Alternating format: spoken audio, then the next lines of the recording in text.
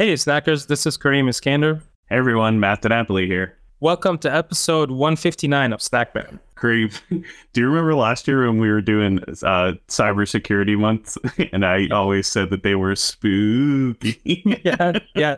Spooky. You should do that again. Well, related.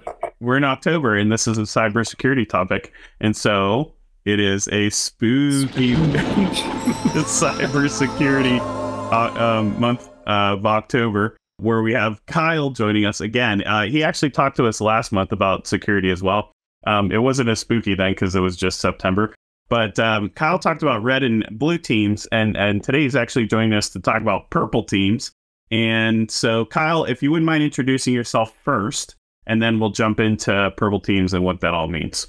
Yeah, my name is Kyle Winters. I am a technical advocate on the Learning and Certifications team based out of Irvine, California, and I take a focus on security.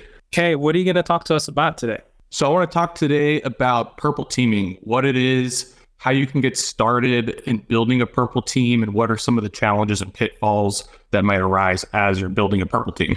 Well, let's start with the obvious question first. What is purple teaming, and how does it differ from red and blue team? In cybersecurity, of course, because that's spooky.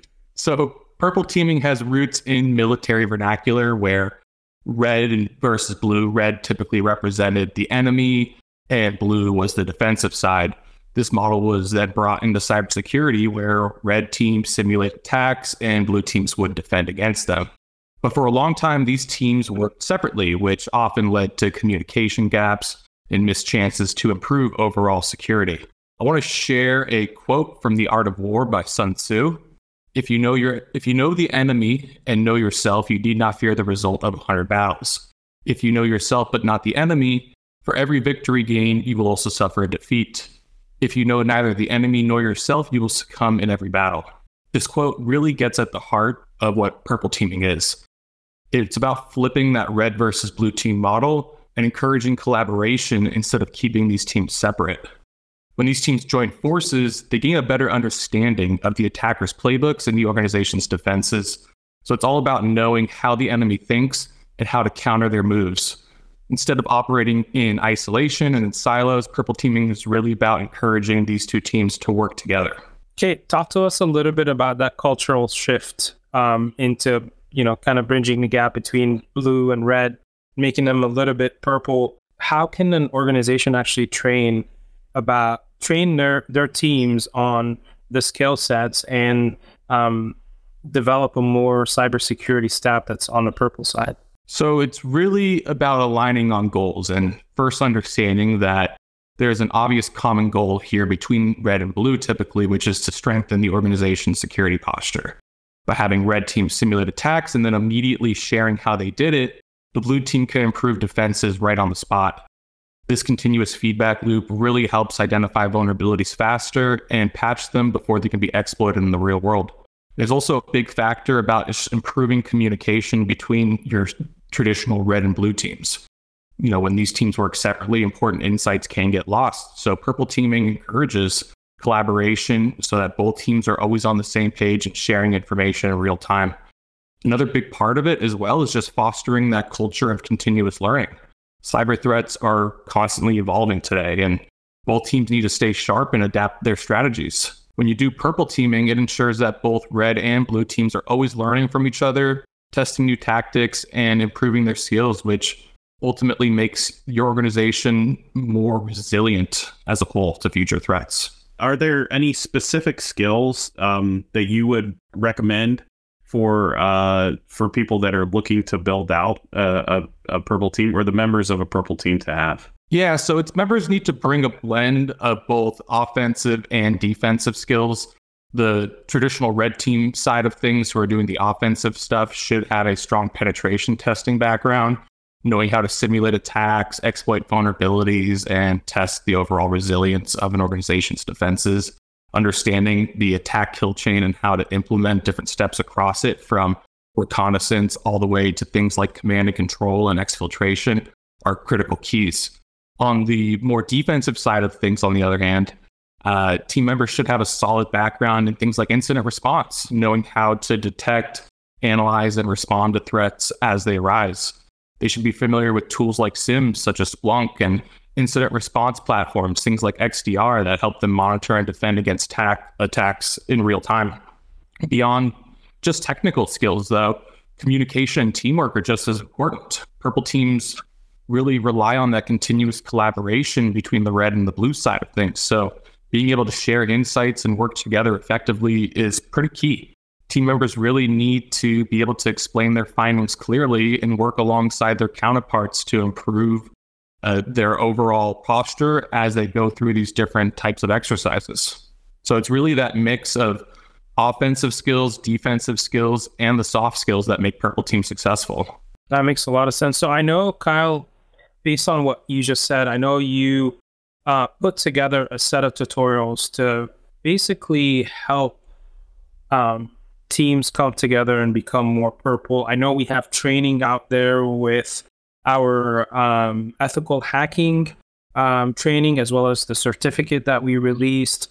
But I'd like you to talk a little bit about what you've done, what you have on Cisco U for our snackers to basically get their hands dirty with the whole concept of and cultural shift of purple teaming. Yeah, so going back to that quote from The Art of War, I think it's very valuable for people on both the offensive and defensive side to really understand the other side of the picture. That just makes you a lot more strong as a contributor in this type of model. So on Cisco U and Net Academy, we have a lot of resources available for people to skill up, not just on the defensive side where Cisco traditionally focuses, but also on the offensive side of things as well too. Some examples on the defensive side include lots of learning pads focused on things like cyber operations that will gear you towards our cyber ops certifications that will really teach you how to operate in a security operations center and be able to detect and mitigate threats. On the offensive side, though, we are introducing a certificate in ethical hacking, and you can complete this course through NetAcad. And essentially, once you complete that, you get a certificate of completion. And you're also able to participate in capture the flag challenges that we're introducing on Cisco U as well. And we're going to be introducing new challenges about every 9 weeks or so. And this is going to be a great way to get hands-on and learn how to actually do some of this red teaming and blue teaming type activities in a simulated lab environment. We also are releasing for Cybersecurity Month some free tutorials that are available on Cisco U that you can check out. One of them is on network reconnaissance using Nmap.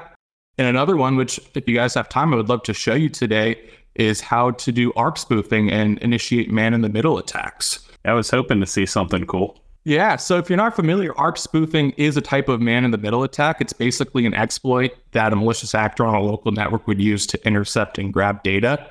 If the ARP protocol on its own relies on trust, meaning there's no built-in way to check if info being passed around is legitimate or fake. So ultimately, you can have a device that is sending out ARP packets without being asked. It's called gratuitous ARP. And other devices on the network will just accept this info without questioning it. So this attack that I'm going to show you today works by fooling one of the devices into sending IP packets to a device set up by the attacker, which then captures and routes that traffic back to its original destination and vice versa in both directions. So this is commonly called a man-in-the-middle attack. And the device that I'm going to show you here today, it's just a Linux server, but it's going to essentially serve as another hop along the way for that packet where we can intercept the communications and be able to read that in. So let me go ahead and start by showing you a couple of the servers that I have here inside of Cisco Modeling Labs. And for those who are watching along as well, like I said, you can access this on Cisco U and be able to follow along with this as well too. And we'll drop the link, snackers, for you. So you can see here we have this Linux server, man-in-the-middle -Alpine, and take note really quick of not just its IP address here, but also its MAC address. So you can see the MAC address here. Just take note that it ends in CDF1.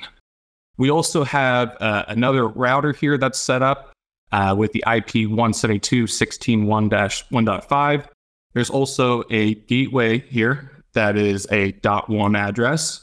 And we're also going to initiate communication from the router via telnet eventually later on down the road to this server that's operating outside of this LAN. So to start, let me just show you really quick the ARP table that currently exists on these devices. You can see the IP addresses here as well as the MAC addresses there. And let's take a look really quick at the gateway one as well. You can see kind of a standard ARP table, what you'd expect. So what I'm going to do now is I'm going to jump back over here. I'm going to initiate the man-in-the-middle attack, and I'm going to use a tool called ettercap. So I'm going to run this command, sudo ettercap-t-i, get at the interface, -m ARP remote, and I'm going to give it the IP address of the two hosts. And what this is going to do is this is going to broadcast out an ARP message to these hosts saying that the MAC address of this Linux host that I'm on now is going to replace the MAC address of these two hosts that I'm populating in here. So I'm going to go ahead and run that. You can see that's running now. And if we jump back over to the ARP tables and I run this again, you'll see that there has been a change here. So where this one before, 1.1, had 4F20, now it's CDF1, which is the MAC address of the Linux man-in-the-middle host that I'm using. If we jump back over to the gateway and do the same thing, you can see it's also replaced it here as well too. The .5 host, which is the router that I was just on, now showing the MAC address of that Linux host. So what I can do now, if I go back, let's say to this router here, I'm just going to initiate a telnet to that remote host, that server that I showed you a little bit ago, 192.168.0.100. And let's just go ahead and log in, Cisco. I logged in successfully, but if we jump over here, you'll see that that communication was actually captured by the man-in-the-middle host. And if we scroll up just a little bit here, you'll see that the input coming in through that connection was captured by this man-in-the-middle host. You can see the password here, and each character is captured on its own line. So I entered that password as Cisco, and you can see here each character C-I-S-D-O. I just grabbed that password super easily. So this is an easy attack for people to implement if the proper security measures aren't put in place. And typically by default, these security measures are not in place. So if you take the free Cisco U tutorial, you'll learn not only how to do this attack, but also how to set up proper defenses against this type of attack as well, too. That's cool. That's really cool. Spooky. It's spooky. I just got a chill down my spine. Kyle, unfortunately, that's all the time we have today. Before we wrap up, I mean, you mentioned all of the great materials on Cisco U, and any last thoughts before we let you go? No, I mean, definitely check out the free content that's available on Cisco U.